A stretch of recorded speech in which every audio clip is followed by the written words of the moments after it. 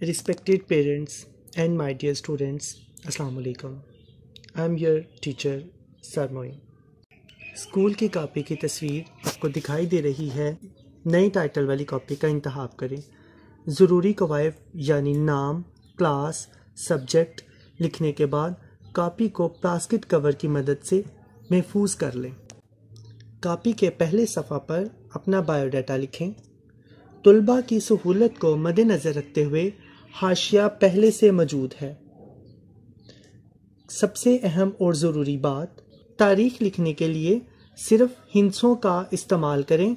Digits की मदद से तारीख़ लिखें। दिन को मेंशन करने के लिए मुतलका डिब्बे पर टिक का निशान लगाएं। यूनिट नंबर 1 लिखने के बाद यूनिट के नाम को वावेन यानी इन्वर्टेड कामा की मदद से लिखें। सवालात तहरीर करने के लिए नीले मार्कर का इस्तेमाल करें।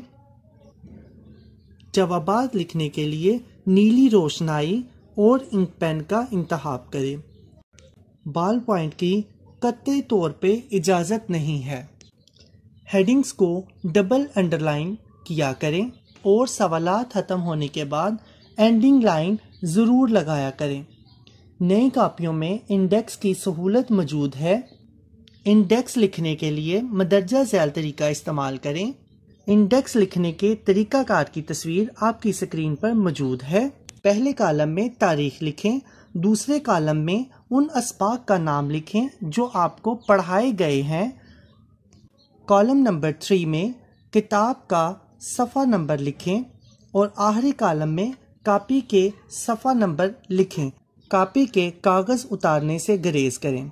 अपनी अना को ख़त्म करते हुए अपने बड़ों के अदबो एहतराम को यकीनी बनाएं, क्योंकि मिसल मशहूर है, बाअदब बानसीब, बेअदब बेनसीब।